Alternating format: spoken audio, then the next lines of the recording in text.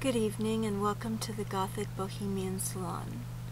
Tonight I'm going to start a new series which is going to be about women of power and mystery. This is a series about the women who have inspired, delighted, moved, and shaped my life, and hopefully they will be an inspiration to you as well.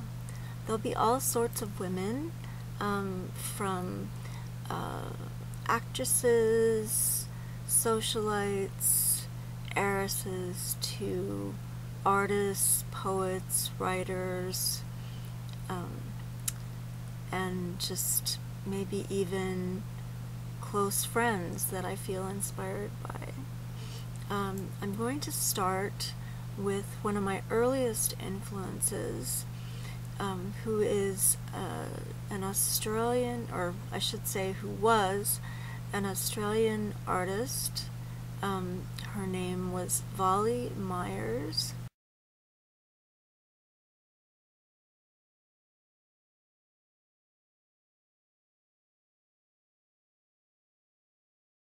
And I discovered her when I was in about 1982, I think. I saw a picture in a magazine. It was this picture, actually. And as you can see, she's quite a striking lady. This was all I had of her for a very long time, this image. And of course, I mean, you can see the facial tattoos and the hair, the kohl eyeliner, and everything. It's just a really striking woman. My boyfriend at the time had the same photograph and had been struck by it as well. Or it's possible that this was his photograph. I might have just had a smaller one. I'm not sure. I don't remember exactly.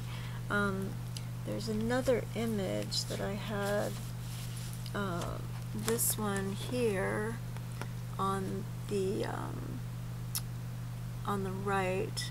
The one on the left is a different woman, strangely enough, and I don't know anything about her, but it's either somebody who maybe made themselves up as Vali, or was inspired by her and got tattooed. I just don't know.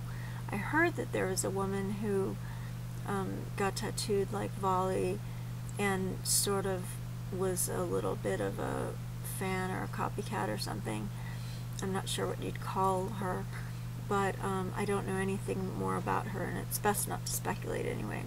But for a long time, the only images that I had were this one here and the one that I showed you first. Now you'll notice in this image that you can just make out a tattoo on the back of her hand that looks circular, and you really can't see more of it than that. I had also heard about her,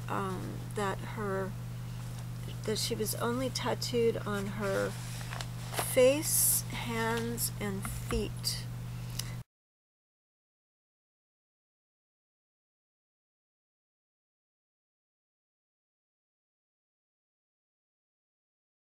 Which I found very interesting. At the time, it was illegal in many places to get tattooed below the ankle, wrist, or above the neck. So this was all, fascinating. And she had done this, as far as I knew, in the 60s. Well, it turns out that she actually did had her tattoos done, I think, in the 50s. Or maybe it was the 60s, but in any case, it was very early, and I'm sure that, she must have, had some repercussions, or, though I haven't read of any story where she was assaulted or, you know, attacked or anything because of her tattoos. I did then see a book, which I wasn't able to buy at the time, but it was this book of her artwork. So it turned out that she was a rather incredible artist. This is one of her pieces on the cover. She's also really into her animals, and the tattoo on the back of her hand is actually a tattoo of one of her beloved animals, which was a little fox named Foxy. When it passed away, she had a memorial tattoo done. I think the one on the back of her hand was done before Foxy passed away. I'm just going to show you a little bit from the book. Her handwriting is very interesting too. There's Foxy with Vali. She painted with the finest little quill pens and brushes, and she would take years on a single piece, but they were amazing. Here's one of my favorite ones. You can see that. I'm not sure if I'm showing it very well.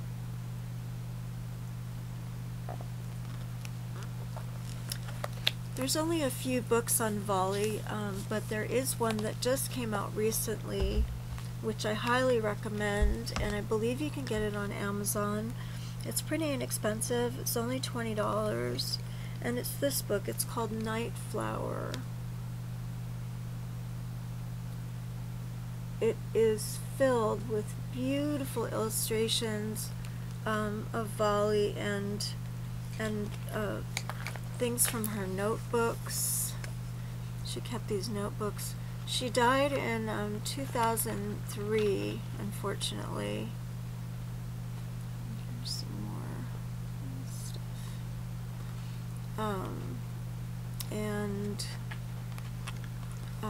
You know, it's really sad, actually.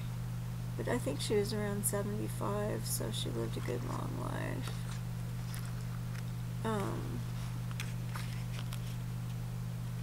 Yeah, she was a little bit older than everybody in the 60s. She was like 30, you know, hanging out with the 20-something-year-old crowd and younger. There's a picture of her without any tattoos. It's kind of interesting.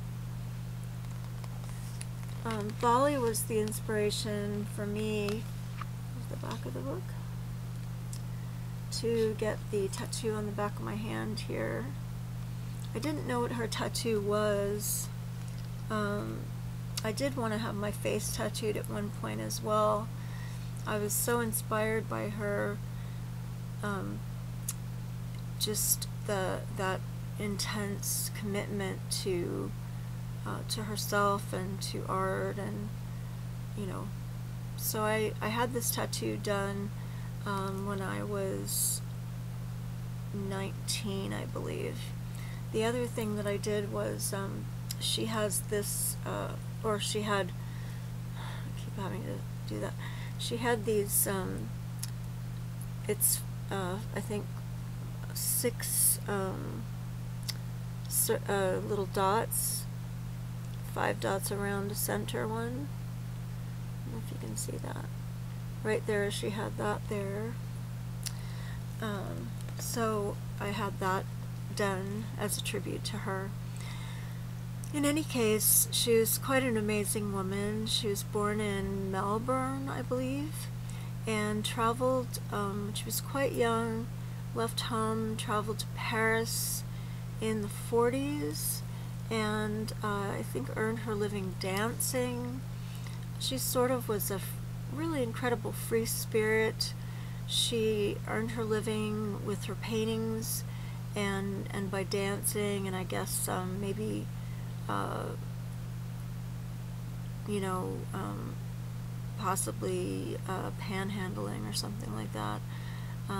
She ended up living in this incredible valley in Italy, I believe, Positano. There was a movie made called The Witch of Positano, which is about her. There's a biography about her, which I do not have yet. I don't remember the name of it off the top of my head. I think it's just called Vali, a biography. I'm very, very interested in reading that. And she's just one of the most fascinating people I've ever heard of in my life.